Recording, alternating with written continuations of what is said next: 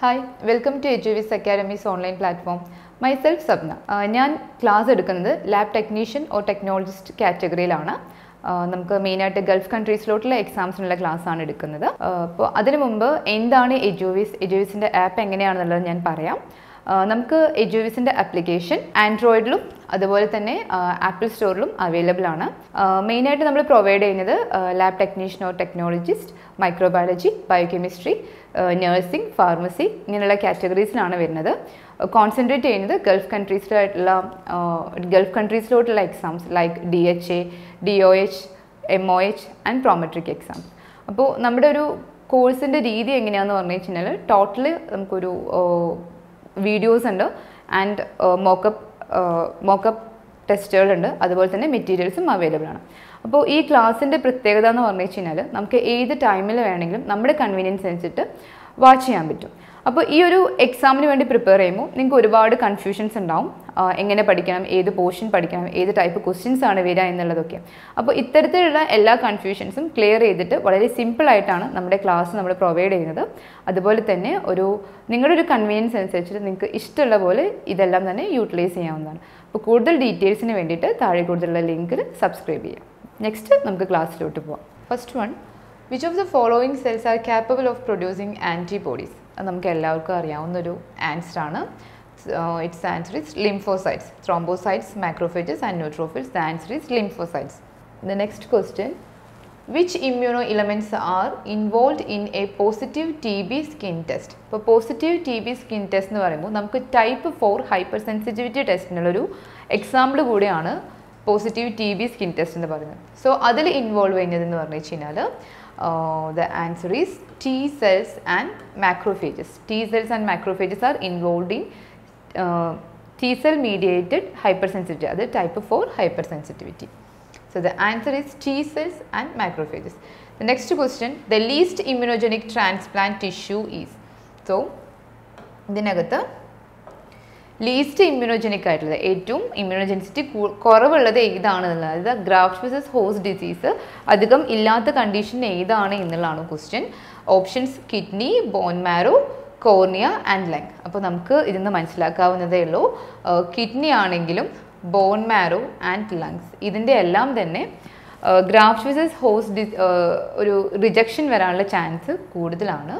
The answer is cornea. Cornea വരാനുള്ള main 3 reasons എന്ന് പറഞ്ഞു കഴിഞ്ഞാൽ, ഫസ്റ്റ് വൺ അവാസ്കാലറിറ്റി, അതായത് കോർണിയയിൽ ബ്ലഡ് വെസൽസ് വളരെ വളരെ കുറവാണ്. ദ നെക്സ്റ്റ് എന്ന് പറഞ്ഞു വെച്ചാൽ class 1 HLA class 1 antigens കോർണിയയിൽ law കോൺസെൻട്രേഷനായി ഉള്ളൂ. Then class 2 essential antigens are not present in cornea. So the answer is cornea. മെയിനായിട്ട് 3 കണ്ടീഷൻസ് ആണ്: absence of blood vessels, absence of class 2 antigens and low concentration of class 1 antigen. The next question, all of the following are the features of systemic lupus erythematosus except. So ഇവിടെ നമ്മൾ ശ്രദ്ധിക്കണം, ഇങ്ങനെയുള്ള questions വരാറുണ്ട്, ഈ except. So SLEയിൽ വരാത്ത feature ഏതാണ് എന്നുള്ളതാണ് question. The first option is positive ANA. SLEയുടെ ഒരു ടെസ്റ്റ് തന്നെയാണ് ANA ടെസ്റ്റ്. സോ SLEയിൽ അത് നോർമലി പോസിറ്റീവ് ആണ്. The next is circulatory immune complexes, elevated erythrocyte sedimentation rate and increased serum complement. ഇതിനകത്ത് തന്നെ ANA ഫോം ചെയ്യാനുള്ള അടുത്തൊരു റീസൺ കൂടിയാണ് immune complexes. Circulating immune complexes are present in SLE and elevated erythrocyte sedimentation rate. Erythrocyte sedimentation rate കൂടുന്ന ഒരു condition കൂടെയാണ് SLE. Then the fourth one is increased serum compliment. Normally SLEയുടെ കേസിൽ immune response അല്ലെങ്കിൽ immune activities ബ്ലഡിൽ present ആയിട്ടുള്ളത് തന്നെ എപ്പോഴും compliments അതിന് വേണ്ടി യൂട്ടിലൈസ് ചെയ്തിട്ടുണ്ടാകും. So normally decreased rate of compliments ആണ് SLEയുടെ കേസിൽ ഉണ്ടാവാറുള്ളത്. So the correct option is increased serum compliment. So the next question, A cos of false positive result in rapid plasma reagent, that means RPR test for syphilis is. So ഇവിടെ RPR അല്ലെങ്കിൽ reagent എന്ന് പറഞ്ഞത് reagent antibodies is also known as ഹോമോസൈറ്റോട്രോപിക് antibodies. അതെന്ന് പറഞ്ഞു കഴിഞ്ഞാൽ നമ്മുടെ ഒരു allergic റിയാക്ഷനിലോ അല്ലെങ്കിൽ വേറെ അതർ റെസ്പോൺസിലൊക്കെ ഉണ്ടാകുന്ന ഒരു നോൺ സ്പെസിഫിക് ആൻറ്റിബോഡിയാണ്. അപ്പോൾ ഇവിടെ ഈ RPR ടെസ്റ്റ് എന്ന് പറയുന്നത് സിഫിലിസിൻ്റെ ഒരു സ്ക്രീനിങ് ടെസ്റ്റ് മാത്രമാണ്. കാരണം റിയേജൻറ്റ് കൂടുതലായിട്ട് സിഫിലിസിൽ കാണാറുണ്ട്. ഇത് സിഫിലിസ് അല്ലാതെ വേറെ പല ഡിസീസിലും റിയേജൻറ്റ് കോൺസെൻട്രേഷൻ കൂടാറുണ്ട്. അതിന് ഒരു എക്സാമ്പിൾ ആണ് മലേറിയ. സോ മലേറിയയിലല്ലാതെ വേറെ പല സിറ്റുവേഷൻസിലും നമ്മുടെ ബോഡിയിൽ ഉണ്ടാവാറുണ്ട്. Like SLE, leprosy, infectious mononucleosis, hepatitis A, ഇങ്ങനെയുള്ള സിറ്റുവേഷനിലെല്ലാം തന്നെ റിയേജൻറ്റ് സെൽസിൻ്റെ പ്രൊഡക്ഷൻ, റിയേജൻറ്റ് ആൻറ്റിബോഡീസ് കൂടുതലായിട്ട് വരാറുണ്ട്. Then the next question, 12 weeks after onset of the disease, a patient with uncomplicated acute hepatitis B usually will demonstrate which of the following in their serum? 12 weeks after the onset of the disease, patients with uncomplicated acute hepatitis B usually will demonstrate which of the following in their serum.